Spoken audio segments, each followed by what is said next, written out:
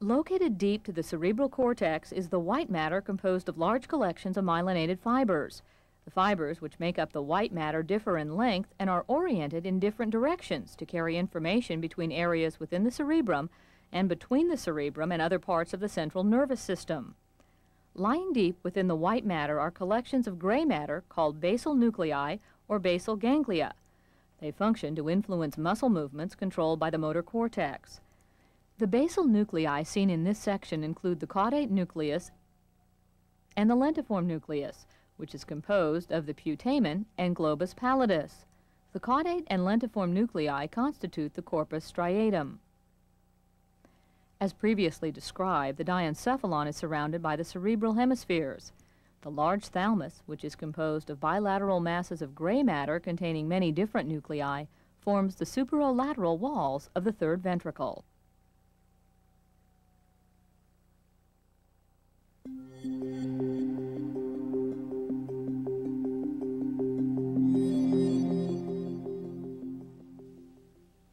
The midbrain, which develops from the mesencephalon, is the region of the brainstem between the diencephalon and the pons.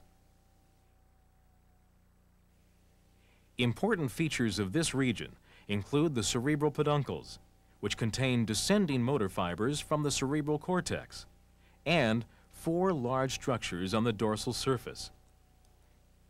These are the superior colliculi, which are visual reflex centers, and the inferior colliculi, which are auditory reflex centers. The 4 structures are collectively called the corpora quadrigemina. The narrow cerebral aqueduct connecting the 3rd and 4th ventricles is also located in this region.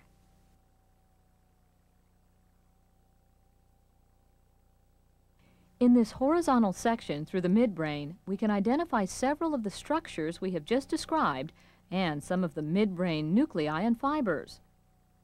On the dorsal surface of the midbrain, lying posterior to the cerebral aqueduct, are the superior and inferior colliculi. The reticular formation of loosely clustered nuclei can also be seen in this section of the midbrain. This scattered collection of nuclei is part of a core of nuclei and fibers which extends throughout the brainstem to connect with other parts of the central nervous system.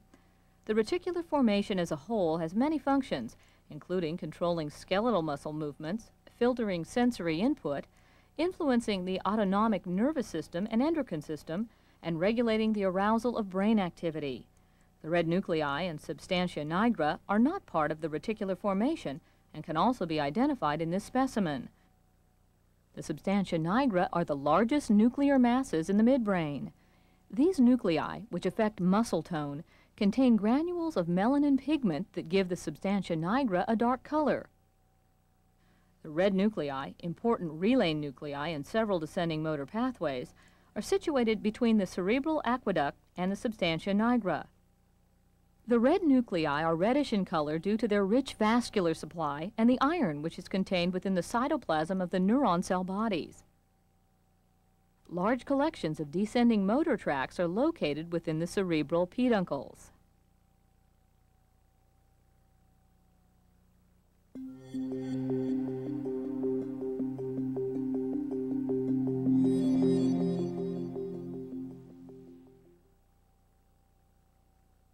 When the cerebellum is removed from the rest of the brain, we can see that it is composed of 2 cerebellar hemispheres, joined by the vermis, which is named because of its worm-like appearance.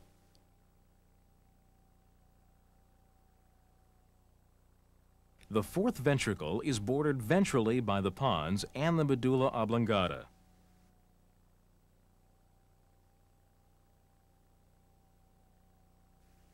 The dorsal wall is formed by the cerebellum.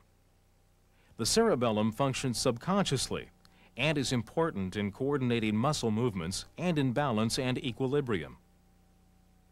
In this medial view, the arbor vitae arrangement of white matter can be seen resembling the branching of a tree.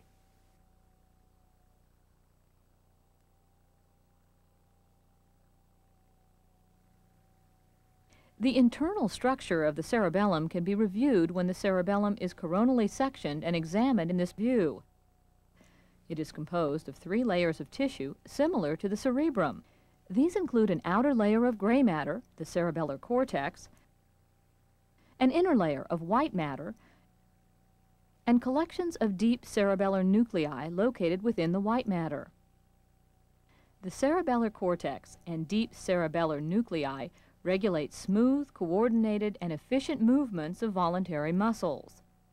The white matter of the cerebellum contains axons which relay information between nuclei within the cerebellum and to and from nuclei in other parts of the central nervous system.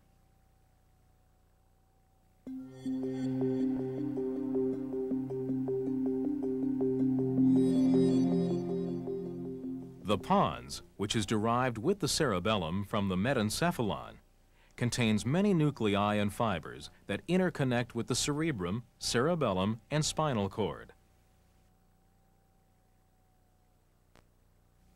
The medulla, which arises from the embryonic myelencephalon, also contains many nuclei and ascending and descending fibers.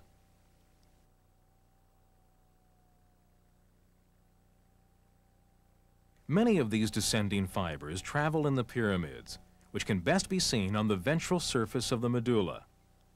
The olives, which lie lateral to the pyramids, are the sites of the underlying olivary nuclei. The medulla is a very important autonomic reflex center, playing a primary role in respiration and circulation. It is continuous inferiorly with the spinal cord. The internal anatomy of the medulla oblongata can be reviewed in this horizontal section. As previously described, the pyramids contain large motor tracts traveling from the cortex to the spinal cord. Ribbon-like folds of gray matter called the inferior olivary nuclei contribute to the formation of the olives. These nuclei send axons which project to the cerebellum and carry information about muscles and joints. The medial lemniscus is located posterior to the pyramid and medial to the inferior olivary nucleus on each side of the medulla. The fibers contained in these tracts carry sensory information about limb position from the spinal cord to the thalamus. Fiber tracts which connect the medulla with the cerebellum are located in the inferior cerebellar peduncles. Also seen in this specimen are several cranial nerve nuclei and the reticular formation, whose general functions were described with the midbrain.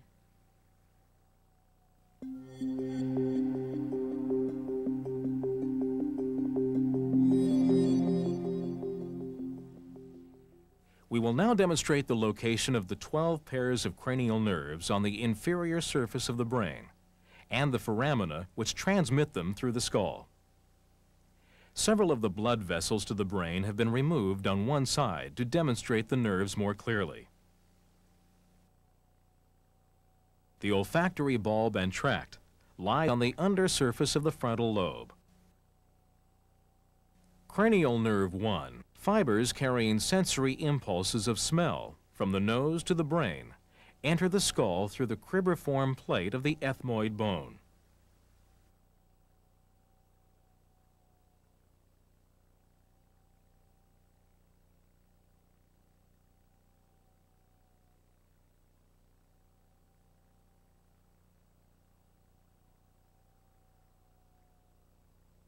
This is the optic nerve, chiasm and tract.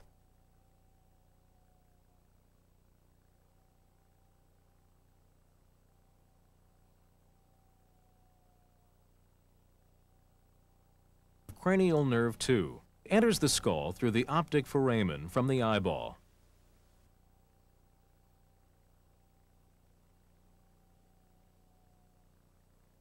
This nerve transmits impulses of vision to the occipital cortex.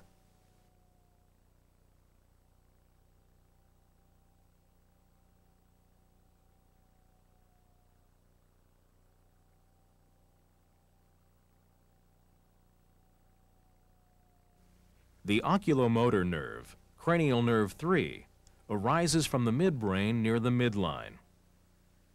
The fourth cranial nerve, the trochlear, is the only nerve which originates on the dorsal side of the brainstem. It courses around the midbrain to exit on its ventral surface.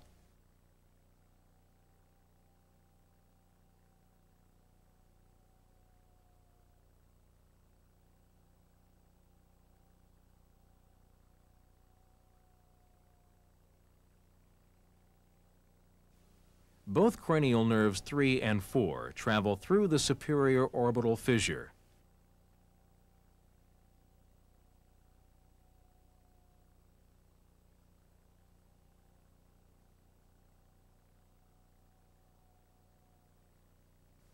They primarily control movements of most of the extrinsic eye muscles.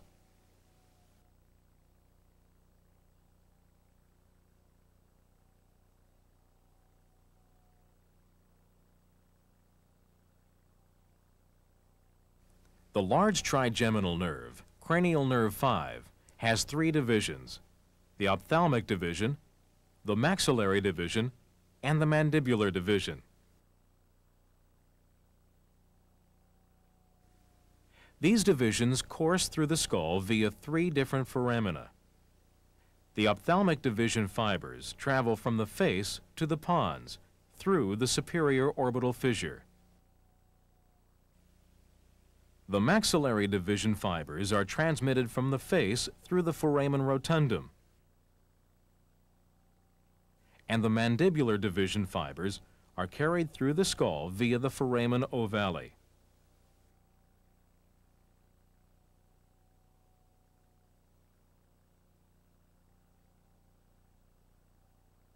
The trigeminal nerve functions to provide sensory information from the face and part of the scalp, and is motor to the muscles of mastication.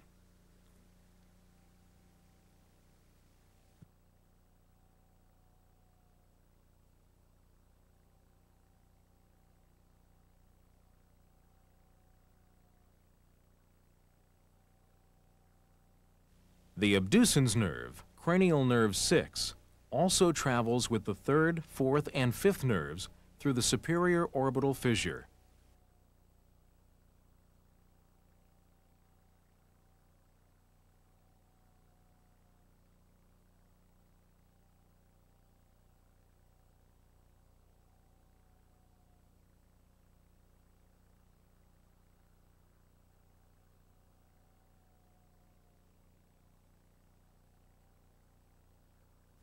It primarily controls movement of the lateral rectus eye muscle.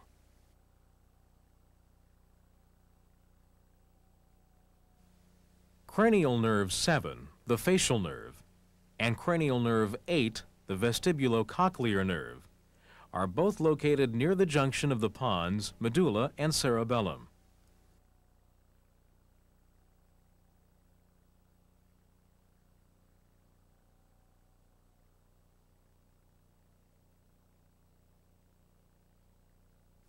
The facial nerve enters the temporal bone through the internal auditory meatus and exits the skull through the stylomastoid foramen. It controls the muscles of facial expression and is sensory to taste on the anterior 2/3 of the tongue.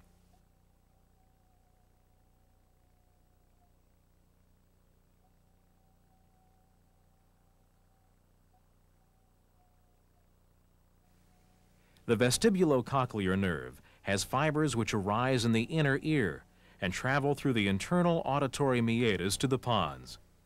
These fibers are associated with hearing and equilibrium.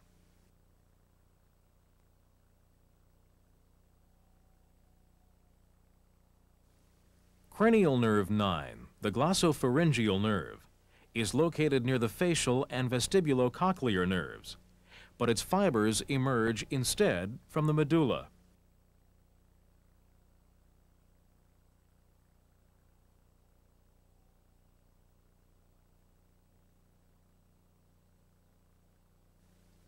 It courses through the jugular foramen to innervate the posterior tongue and throat.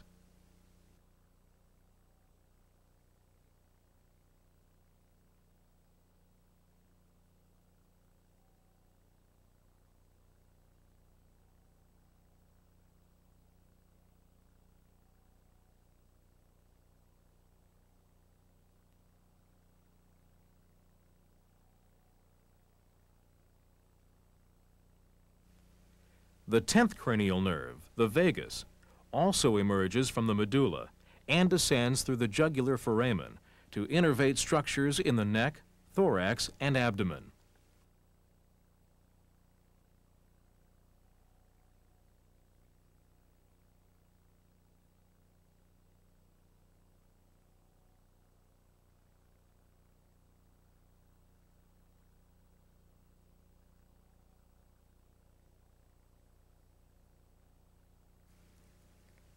Cranial nerve 11, the accessory nerve, has fibers which arise from both the medulla and the spinal cord. The spinal fibers come from the superior cervical segments and ascend through the foramen magnum to join with fibers from the medulla.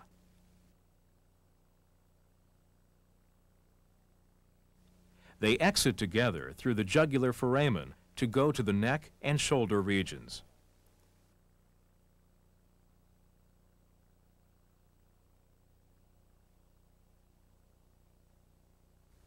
Fibers of cranial nerve 12, the hypoglossal nerve, exit from the medulla between the pyramid and olive.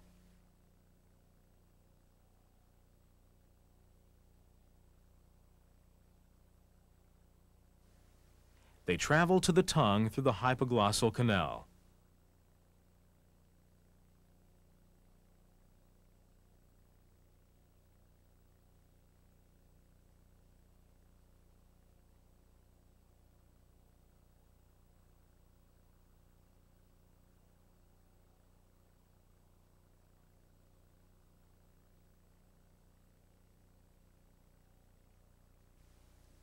In this view of the interior of the skull, the cerebrum has been removed and the brain sectioned at the midbrain level to demonstrate the course of several of the cranial nerves we have just described.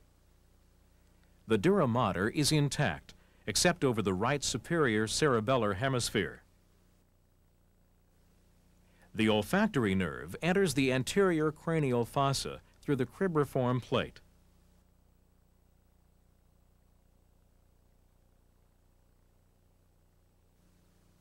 Emerging from the optic canal is the optic nerve. Traveling toward the superior orbital fissure is the oculomotor nerve and the smaller trochlear nerve.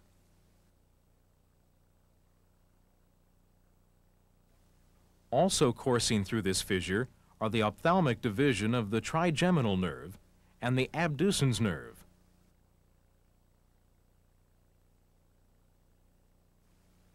The maxillary division fibers are transmitted from the face through the foramen rotundum, and the mandibular division fibers are carried through the skull via the foramen ovale.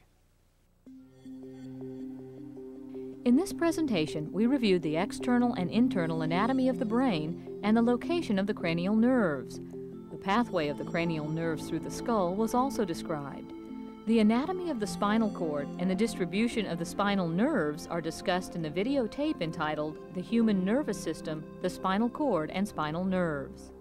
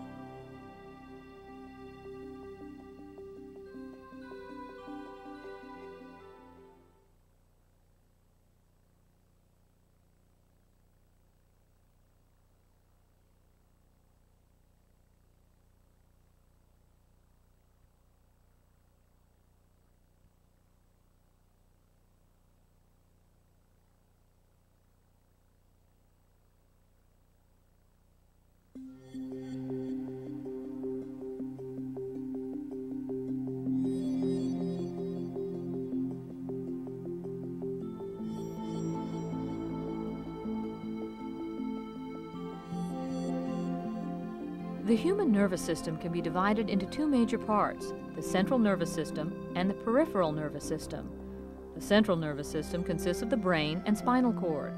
The peripheral nervous system is composed of cranial nerves, which carry impulses to and from the brain, and spinal nerves, which transmit impulses to and from the spinal cord. The videotape entitled The Human Nervous System, the Brain and Cranial Nerves describes the anatomy of the brain and the origin and course of the cranial nerves through the skull. In this presentation, we will review the spinal cord and the organization and distribution of the spinal nerves.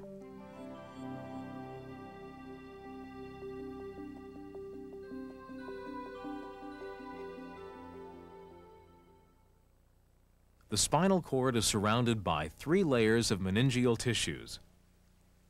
Seen in this dissection is the tough outermost dura mater layer. It is a continuation of the dura, which covers the brain. The dura surrounds the spinal cord through the cervical, thoracic, and lumbar vertebral levels, and terminates at the second sacral vertebral level. Here, it becomes the coccygeal ligament, which attaches to the coccyx. With the dura opened and reflected, we can easily see the second meningeal layer, the arachnoid, in the cervical region.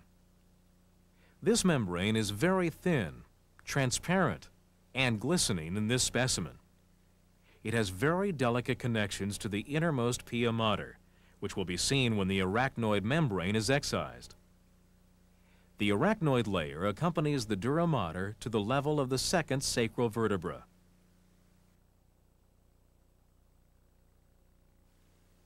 In this view, the arachnoid layer has been opened to expose the spinal cord. Several vessels can be seen on its posterior surface. The pia mater tightly adheres to the surface of the cord, just as it does to the surface of the brain. The pia extends laterally to form the denticulate ligaments, which appear whitish in this specimen. These anchor the spinal cord to the dura mater and help to protect the cord from excessive movement in the canal.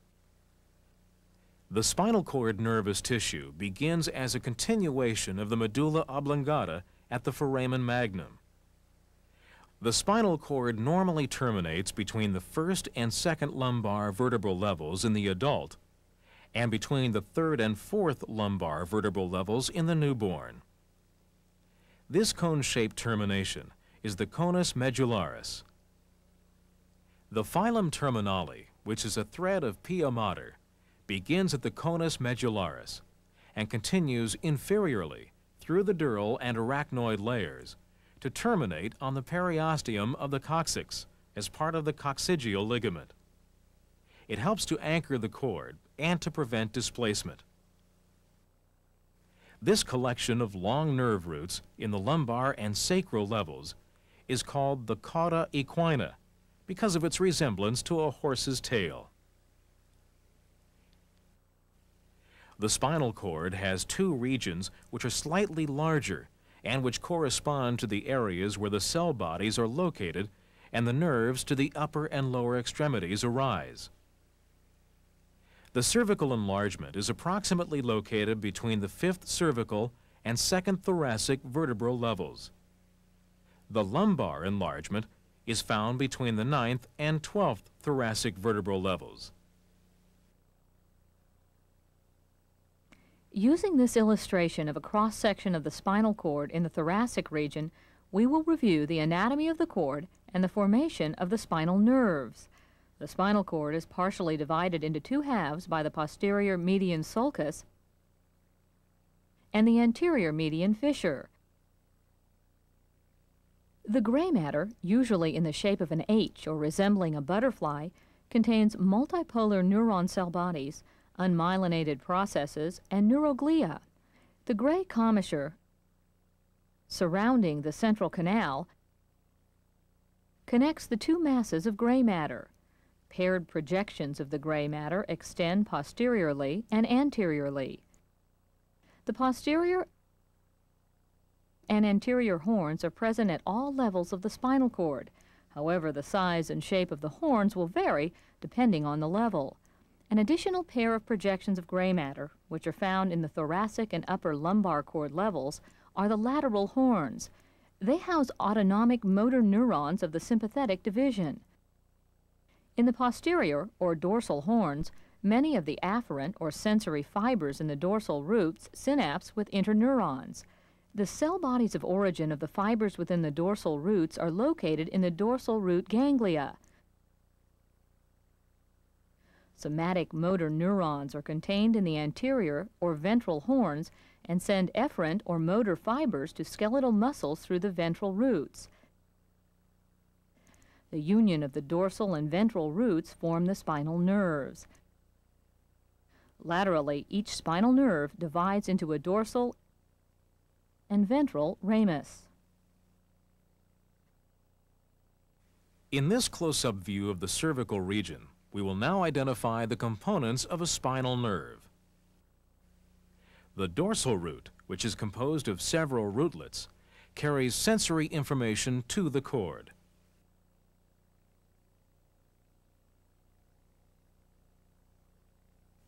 The ventral rootlets, which form the ventral root, carry motor information away from the spinal cord. The dorsal root ganglion, which contains the cell bodies of origin of the sensory neurons, is located on the dorsal root near the intervertebral foramen. The dorsal and ventral nerve roots combine to form a spinal nerve. Each spinal nerve further branches into a ventral ramus and a dorsal ramus.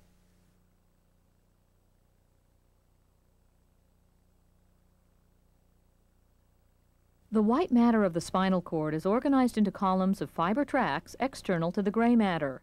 These columns include the posterior, lateral, and anterior funiculi, named based on their position within the cord. Sensory and motor fiber tracts, which ascend and descend through the cord, are located in specific regions within the funiculi.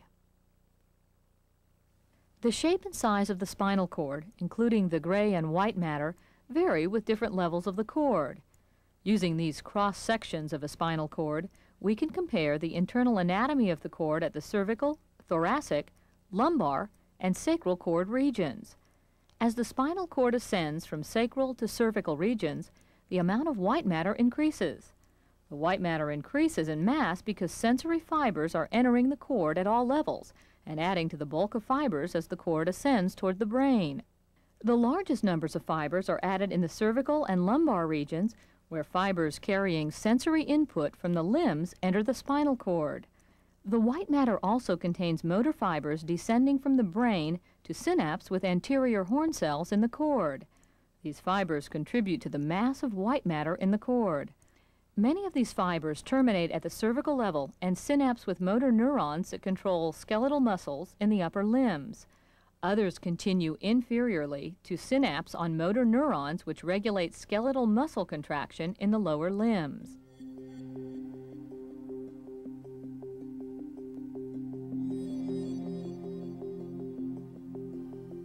There are 31 pairs of spinal nerves, which include 8 pairs of cervical nerves,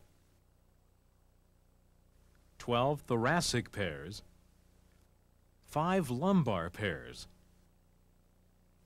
5 sacral pairs, and 1 pair of coccygeal nerves.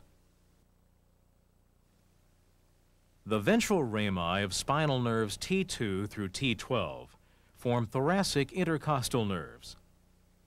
All other ventral rami branch and rearrange their fibers to form complicated networks or plexuses, which include the cervical, brachial, lumbar, and sacral plexuses.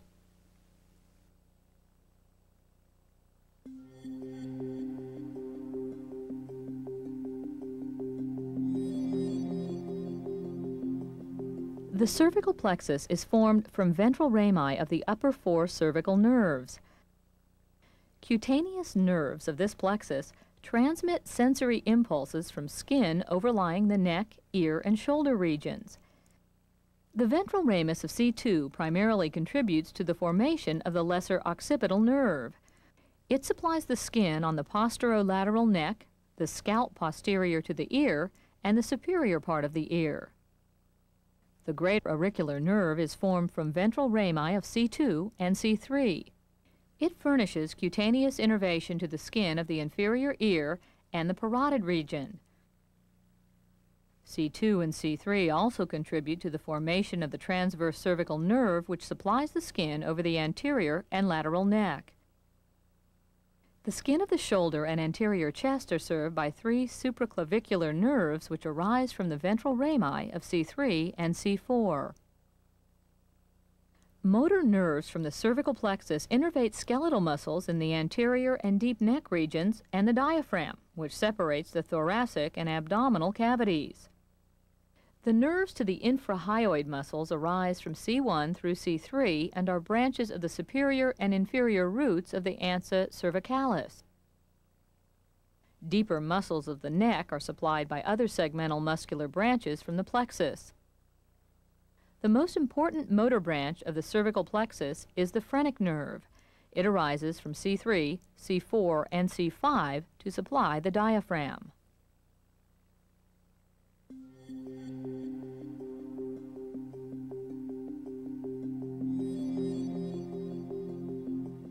Using this illustration, we will review the formation of the brachial plexus and its nerves which control muscles of the upper limb and provide cutaneous innervation to the region. The brachial plexus is formed from the ventral rami of spinal nerves C5 through T1, with contributions from C4. Each ventral ramus is called a root, which is a